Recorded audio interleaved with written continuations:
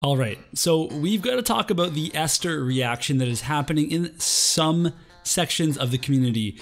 Because if you don't know what I'm talking about, there are some people that are commenting on videos saying things like Alstoria is dead on arrival or that the water meta won't happen. And frankly, these takes are ridiculous. And I'm going to tell you why.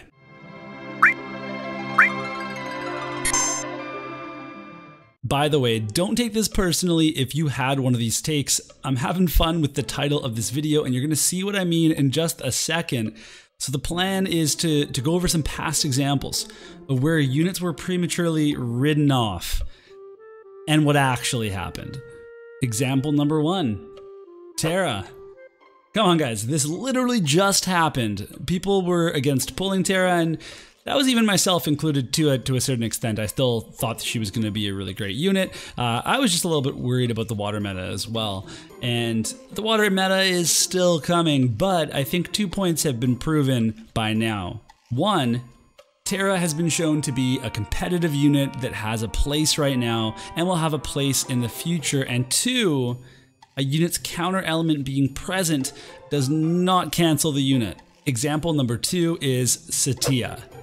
Now with Terra, I could appreciate that she was coming out on the exact same banner as Celis. But with Mysidia, she came out 2 months ago. That's 2 whole months of Mysidia proving that she can be accurate. When I do beat teams with Celis, Mysidia is actually pretty useful in taking her down. So again, Alstoria is going to change things, but we've proven that these units can coexist. There's going to be ways for you to use them in a variety of content, and it's not a reason to not pull a unit. Okay, this one's a little bit funny. Example number 3, Cloud. When UR Zazan was announced, a lot of people said, well, Cloud's gonna be totally invalid now. Like, this is a UR 100 cost Earth unit. He's just gonna stomp on Cloud. And look how that turned out. Because Cloud has been effective against a ton of different teams, including Earth Evasion, mostly because his power is just incredible, but he also has a 100% hit attack that is an AoE because he can hit through the smaller HP pools of evasion units, even Earth ones. Example number 4 is Moore, and this one's not as compelling as all of the other examples because I don't think Moore is on the same level as Cloud, but she's a really great unit, and a lot of people were commenting that she was basically time gated of how long she would be useful for, because you know Cloud was coming out in like 2 or 3 weeks, and that was it. She was going to be just, her live would be short ranged, and that was not the case.